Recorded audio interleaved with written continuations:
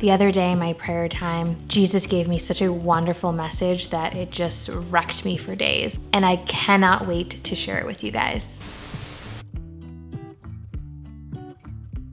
Hey guys, welcome back to my channel. Kayla here. Be sure to subscribe if you are looking for ways to live an abundant and radiant life through Jesus. So as I was praying the other day, Jesus reminded me that he is the good shepherd. And he told me that he wants all of his children to know, that includes you, that we need to stop believing the lies of the enemy. And we need to stop essentially letting the enemy come and pretend to be a good shepherd. The Bible talks about it, right? I think it's called like the hireling, which is really a counterfeit relationship to the one that we should have with Jesus, who is our good shepherd. And truth be told, I had heard the parable of the good shepherd many, many times, but it just hit different that day, the way that Jesus explained it to me. And then going back to read John 10, like in its entirety, it just hit different. Like things just jumped off of the page, and I was honestly a wreck for days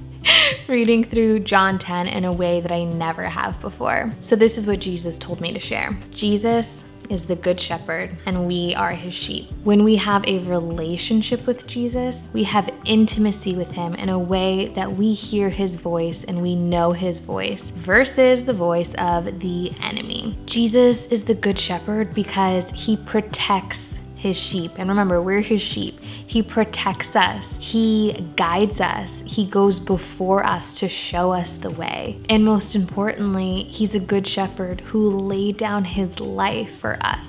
That just like gets me every time. He sacrificed himself for you and for me. That's why he's the good shepherd, because he loves on his sheep. He protects his sheep. He guides his sheep, and he will lay down his life for his sheep. So like I said earlier, Jesus told me that we need to stop believing the lies of the enemy, because the enemy doesn't care about you. The enemy is only using us to advance like the agenda of darkness, pretty much. He doesn't care about us. He doesn't love us. He just uses us as a pawn if we allow him to basically do his dirty work. But he would never lay down his life for us the way that Jesus would. So Jesus wants us to stop listening to those lies of the enemy, because that's what's stopping us from being the men and women that God created us to be and to reach our destiny that God created for us. That's what's stopping us, is that we're not hearing the voice of our shepherd Jesus. We are instead distracted by the voice of the enemy. But Jesus, he has a better way, and Jesus is that better way. This is what Jesus told me, right? He said that the equation is simple. You plus Jesus equals an abundant life. I mean, it is a simple equation, but how easily do we get these things mixed up? We try to put us plus money and think that's gonna equal an abundant life, or us plus the love of our life is gonna equal an abundant life. But the equation's all wrong. It is us plus Jesus. He is the one that gives us that abundant life. And we know this in scripture, which is in John 10. If we go to John 10:10, the thief does not come except to steal and to kill and to destroy. I have come that they may have life and that they may have it more abundantly. How amazing is that? Who cares about the enemy? Jesus came so that we can have life and have it more abundantly. You plus Jesus equals that abundant life. He is the way. He is the way, the only way. So Jesus wants you to know that he is here for you. He will never, never give up on you. He won't let the enemy snatch you out of his hand. He is going to protect you like that good shepherd. He won't let anything snatch you out of his hands. How amazing is that? So I hope this was as powerful as it was for me, and I urge you guys really to pick up your Bibles and read all of John 10, the entire chapter, and just meditate on what Jesus told us about how he is that good shepherd. It just blew me away, and it was such a beautiful reminder. And don't forget, the simple equation that we tend to overcomplicate is that it's you plus Jesus. that is the way to the abundant life that you're seeking. So don't be afraid to trust Jesus. Jesus wants you to trust him because he is trustworthy. He laid down his life for you.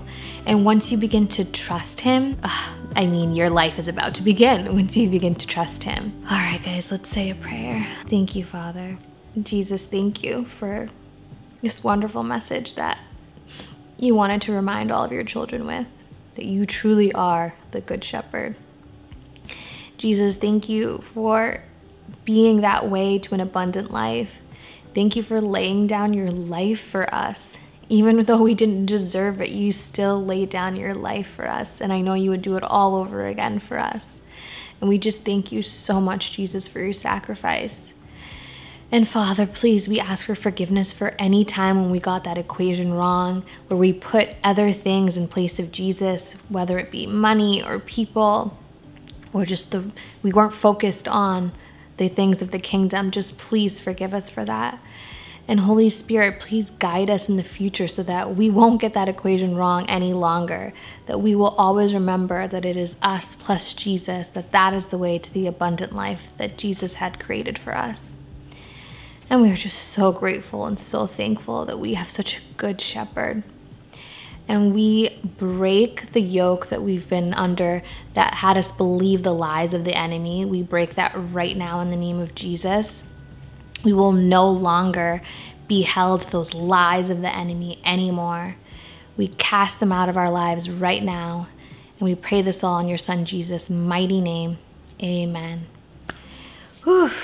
Honestly, guys, I'm surprised I didn't cry more, but I think I got out most of my tears this whole week as I've been reading John 10.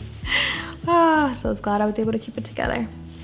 But thanks for tuning in, guys. Again, I hope this blessed you. Jesus said this to me and he told me to share it with you guys. So I know that if you're watching this right now, it's because he wanted you to hear this message. And like I said before, take some time to read through John 10 and just invite the Holy Spirit to help you read that chapter in a way that he will reveal whatever needs to be revealed to you so that you can start living that abundant life with Jesus. All right, guys, as always, give this a thumbs up, share it with your family and friends, drop me a comment below, and stay tuned next week for the next video.